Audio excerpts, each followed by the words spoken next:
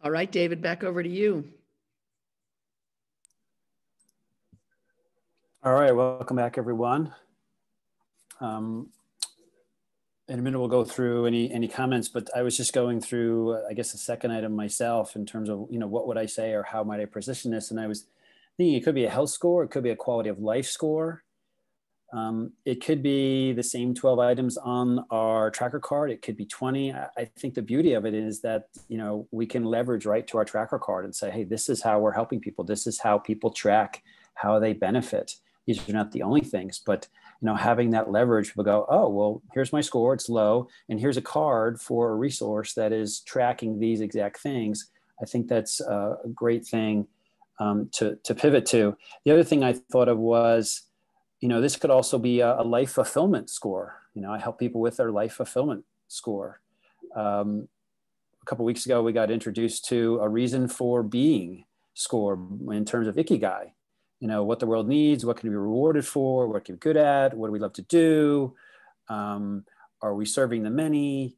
Do we have a passion for what we do? We could lay out, 12 benefits of the business and how that improves a person's quality of life. So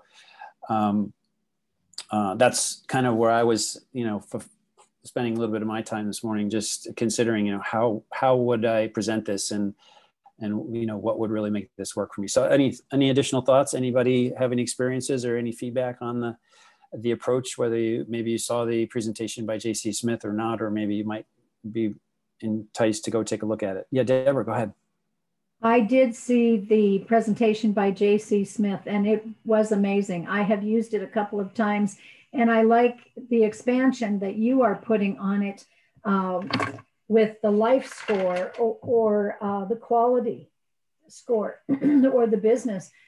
And I would like to hear what you have to say more about those types of questions and developing new questions. I think this is a great angle because it makes it easier for people to realize that there is a benefit. And for me, it makes it easier for me to present because I think it is also focusing again on the benefit that they would receive. So I'd like to hear more about this. Yeah, I was just having some thoughts on the fulfillment score just in the last few minutes, and the thing that came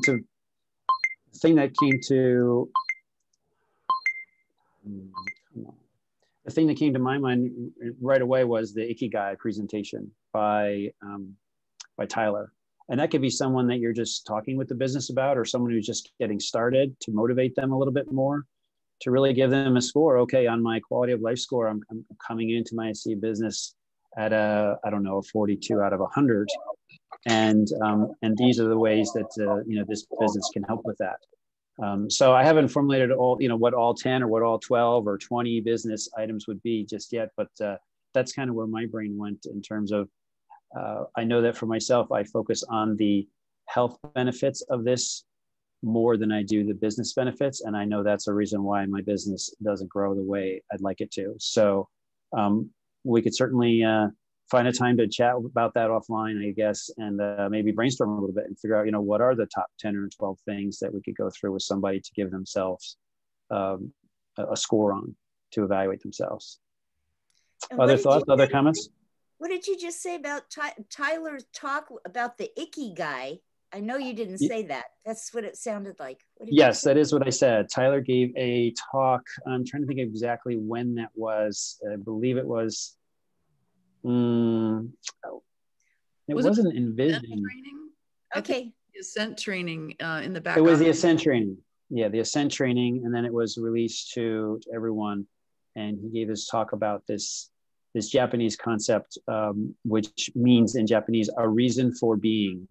Ikigai, Ikigai, I believe it is, and we can dig that out. It's probably in a CA United as a post there, but he went through sort of the 4 quadrants of what makes a fulfilled life, and then he talked about the intersection of those and how we come to this point in the middle where all 4 of those things are being satisfied, leading to fulfillment, impact on the world, and a whole host of other benefits.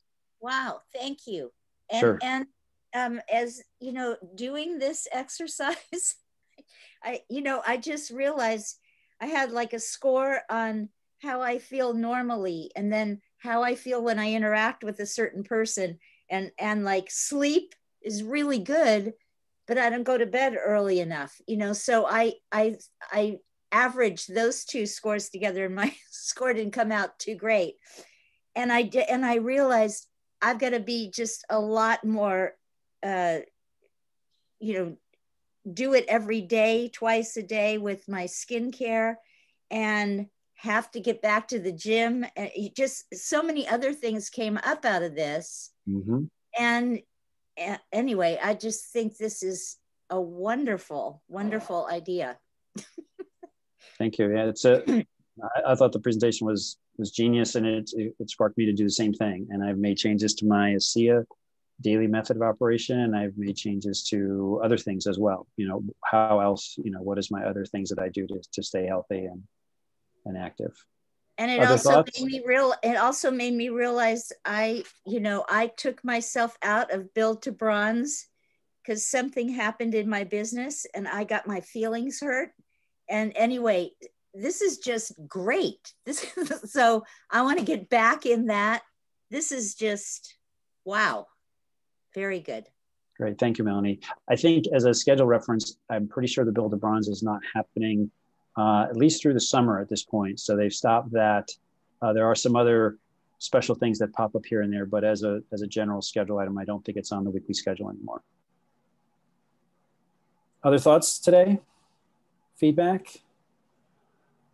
If not, I'm going to borrow something that Cindy said yesterday about the one-step rule, and that when you learn something new and it's on your top of mind, try to put it into action, within, 4 to 12 to 24 hours so that you practice it and at least give yourself an experience with it to see. I see Deborah's already done that, and hopefully the rest of us can go ahead and put this into practice and see how we can use this idea to get people's attention and to show them how they can benefit. Fabulous training, David. Fabulous. Thank you, Peg. Yeah, brilliant. Thank you, Peg. Thanks, everybody. Very Cindy, helpful. Very helpful. Thank you. Schedule question for Monday. Yes. So Monday is Memorial Day. Tomorrow is Friday. Let me tell you who the trainer is for tomorrow first. So I think Gina Moran is the trainer for tomorrow. And then on Monday is Memorial Day. So enjoy your Memorial Day weekend. We'll meet back up on Tuesday, but we'll see you tomorrow. Same bat time, same bat channel. Great. Thanks, everybody. Thank you. Thanks, everybody. Have a great day. Thank you. Bye now. Thank you.